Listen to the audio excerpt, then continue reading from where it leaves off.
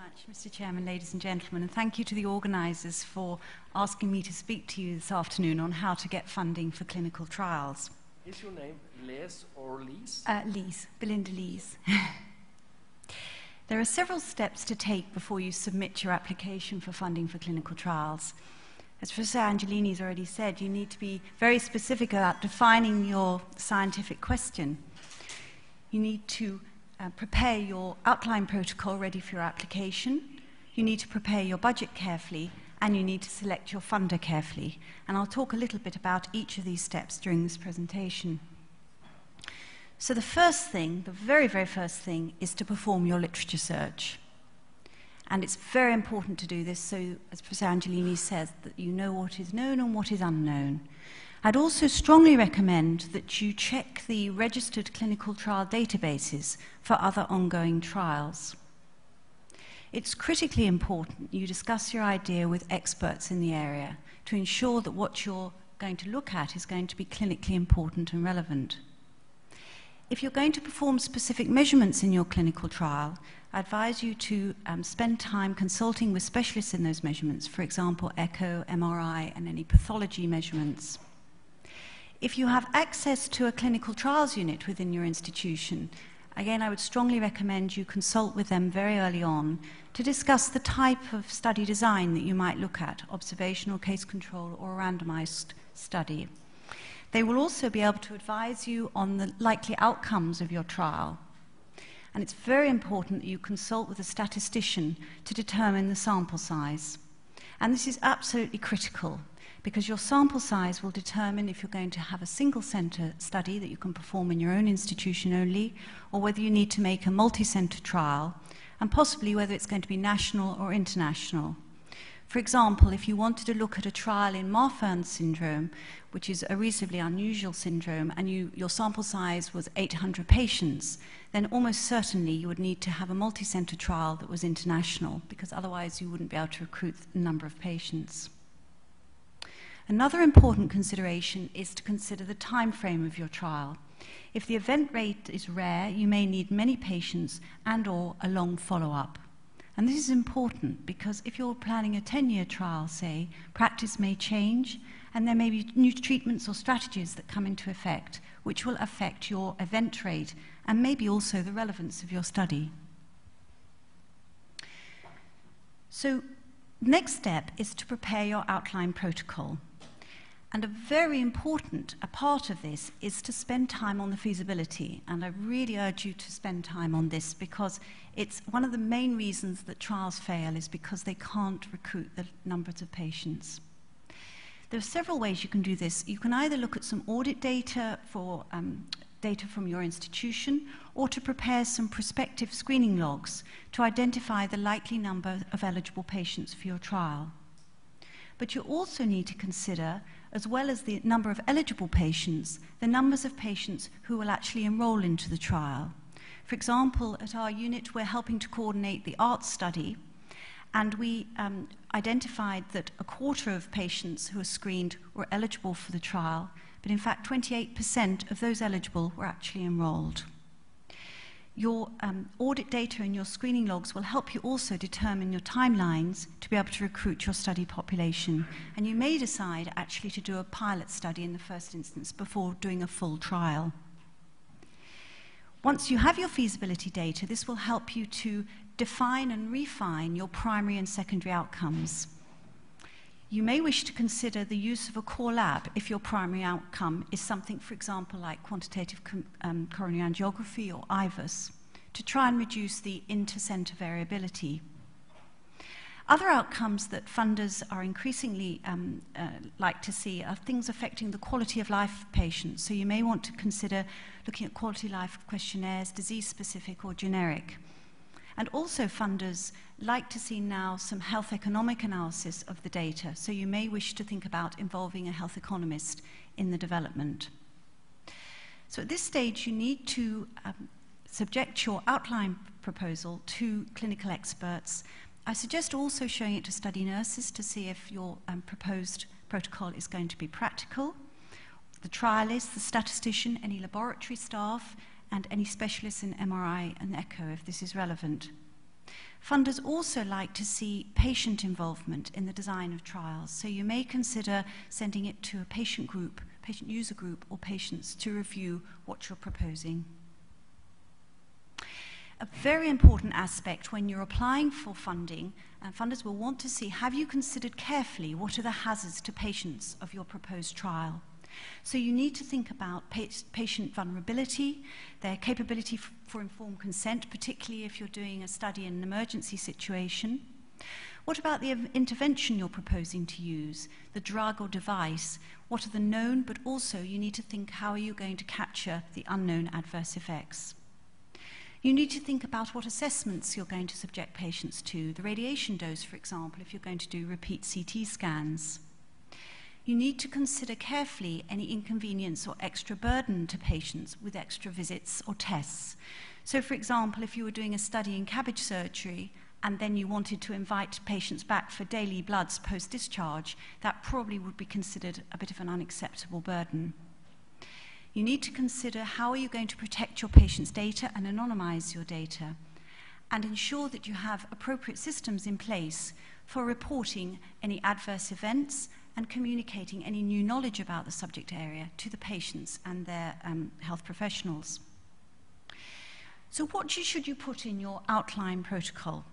Well, I suggest that you think carefully about an acronym for the study. It gives the trial some identity. Always use a protocol version and date. It sounds an obvious thing to say, but when you're reviewing it amongst multiple reviewers, it's very easy to lose track of which version you're looking at. Here are some of the things that I suggest that you put in your outline protocol, because if you prepare it in this way, it'll be easier for your application, and then if you are awarded funding, you can go on and do your full protocol. The first thing is to have a study summary, just a simple one-page summary of the aims of the study, the methods you propose to use, and the eligibility of the patients. The background information, this is where your literature search comes into play. The objectives and purpose of your study, so your primary and secondary outcomes. What sort of design are you going to look at? How are you going to select your patients, and how are you going to handle any withdrawal of patients? What is your treatment or intervention going to be? How are you going to assess efficacy and safety of your study? Statistics. It's important that you have a statistics section, so this will include details of your sample size and also details of how you propose to analyze your data. It doesn't need to be very detailed, because you will put that separately in a statistical analysis plan later on. You need to think how you're going to capture your data from source to the information, and how you're going to record this. What quality assurance systems are you going to have in place? Consider the ethics of the study. This is to do with looking at the hazards to the patient. How are you going to handle your data and record your data? Any financial or insurance issues? How are you going to organize your study? And we'll talk about that in a moment. And also, importantly, even start thinking about a publication policy, because that can cause lots of problems later on if it's not disclosed up front. In terms of thinking about the timelines for your application for funding, I can't stress enough how long often applications for funding can take. I've put allow 6 to 12 months, but actually it can sometimes be even longer than this. You need to build in about 6 to 9 months for your ethics, regulatory, site agreements and study setup. It sounds a long time, but that's realistic. If you're doing a multi-center trial, you need to allow that sort of time. Your recruitment period, you'll estimate this from your screening data. Your follow-up will be defined by your protocol. And then I suggest you allow about 6 months for the closeout data cleaning, analysis, and reporting and publication of your study. In terms of preparing your budget, you need to think about staff costs and non-staff costs, and not all of these will be applicable, but just to think a little bit about each of these components. Well, you probably will be the chief investigator, so you're responsible for the overall conduct of the study, so you may wish to put some funding there to support your salary. If you can include a trial manager, it's a very good idea, because if you're a busy surgeon, you almost certainly won't have time to do the day-to-day coordination and management of the trial for all the sites. Think about including funding for trial monitor to do site visits to ensure compliance with the protocol and accuracy of the data. You will want to have a database developer involved to design and develop your compliance study database, and also to think about a data coordinator to help you input the data, raise queries with centers, and ensure the completeness and accuracy of your data. And we've already mentioned about involving the statistician very early on in the sample size, But they will also help you with preparing reports for the Data Monitoring Committee and preparing the analysis for presentations and publications. The principal investigator at each site, you may wish to include some funding for that because they are responsible for the conduct of the study at the site. Almost certainly try and include some funding for research nurse at each site to screen, identify and recruit patients, record the data and follow up of patients, and they're a sort of contact on a day-to-day basis with the patients. You may need to include some funding for specific staff performing the study measurements. So for example, if you're doing angiography according to specific study protocols. You may want to include, if you're going to include a core lab, some funding for the core lab staff for the central analysis of study-specific measurements. And if you're going to do a health economics on the data, you may wish to include some funding for a health economist to advise and manage on the quality of life questionnaires. As far as non-staff is concerned, you need to think about how you're going to capture your data. Usually this is a case report form, paper or electronic, patient files, computer, printer, telecoms, fax. These are all obvious things, but they add up. You need to think about randomization system, whether you're going to use envelope, telephone, electronic system. Do you need some specific software for your databases? Does the core lab need specialist equipment or software? Do you need specific refrigerators, -80 freezers, for example, temperature monitors? Courier costs of sending the materials to study sites. It's a good idea to include a little for the promotion of your trial, for example, to develop a trial logo, mugs, pens, etc., because it keeps up enthusiasm for the trial. And think about newsletters. Funders would almost certainly want to see that you thought about patient travel costs in your application. You also need to think about the travel costs for your trial managers and coordinators going to the study sites to do training and monitoring and closeout. You need to factor in some funding for investigators meetings, data monitoring committee meetings and trial steering committee meetings. You need to think about regulatory costs. These can be quite substantial, certainly in the UK. The study drug or device, then that can be very substantial, including the packaging, storage and dispensing.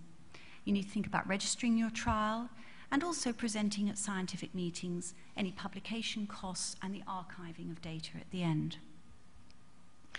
The funders will want to see that you've organized your study well. And a model that we've tended to use at the Clinical Trials Unit at the Royal Brompton is we have a management group for the day-to-day running of the trials, the trial manager, the chief investigator, the data manager, etc. And then we appoint a trial steering committee who look after the overall conduct of the study. Usually they will have an independent chair, have specialists on the committee, and these can be surgeons and they may be PIs too. If you're doing a surgical study, this is very important. You may wish to include a health economist if you're doing health and economic analysis, a trialist and a statistician. And again, it's a good idea to include a lay member on your committee because again, funders like to see that you've involved patients in the conduct of the study as well as the design. And the ART study that we're helping to coordinate, which is a big surgical study, we've included a patient who's had CABG surgery who sits on our TSC. You'll also want to appoint a data monitoring committee who look after the safety issues of your trial. Usually there's 3 to 4 members independent of the study and because they have access to the unblinded data. They should be experts in the field, so if you're doing a surgical trial, they should be surgeons included, but they cannot be PIs because they have access to the unblinded data. And you should also include a trialist and a statistician. So you've prepared your application, you've prepared your budget, now you apply to your funder. You need to think about which charities are related to your disease area. Sometimes there's specific government calls for research, and this can be very helpful. And you need to think carefully about the amount of funding that you need for your trial, because different streams offer different facilities within their funding body. You need to think about the time frame for your trial. Often project grants are only for 3 years, so if your trial is 10 years, you'll need to consider this carefully. With the ART study, we have joint charitable government funding, so funding from the British Heart Foundation and the Medical Research Council, and that works very well. If you're going to involve a drug or device in your study, please consider carefully trying to obtain the supply of the drug or device from the company. You can have a sort of mixed model. We've done a study in stented versus stentless valves, which was investigator-led, but we had the valves were supplied by industry, and that worked very well. You can have a completely commercially led trial where both the funding and the protocol is developed by industry. But a good example of a study we're conducting at the moment is in Marfan syndrome, and the majority of our funding is from the British Heart Foundation, with some funding from Marfan Association. But Sanofi Aventis are kindly providing part of the supply of the study drug, which is irbesartan, which, as you know, is a licensed drug. And we're actually buying the rest of the study drug, including, obviously, the placebo. And that's another £250,000. But what I want to bring out here is the fact that the packaging, labeling, and storage of the drug, because it's a clinical trial, these are very, very important factors, it's actually costing us another £250,000 on top. So it's a massive amount of money. And that's why I say if you can obtain the supply from the company, it's a very good idea. You need to liaise with your R&D department, whoever signs off your grant at your institution, to determine the indemnity costs, what procedures are in place, and what timelines they have for sign-off. There's no point taking it to them at the 11th hour. If you're doing a multi-centre trial, I really recommend if you can get letters of support from your participating centres with screening data as well, this can be very helpful. And if you supply them with a template letter, again, funders like to see that you've got your support from your participants. And it sounds obvious, but ensure careful peer review before submitting. So in summary, 10 top tips for success.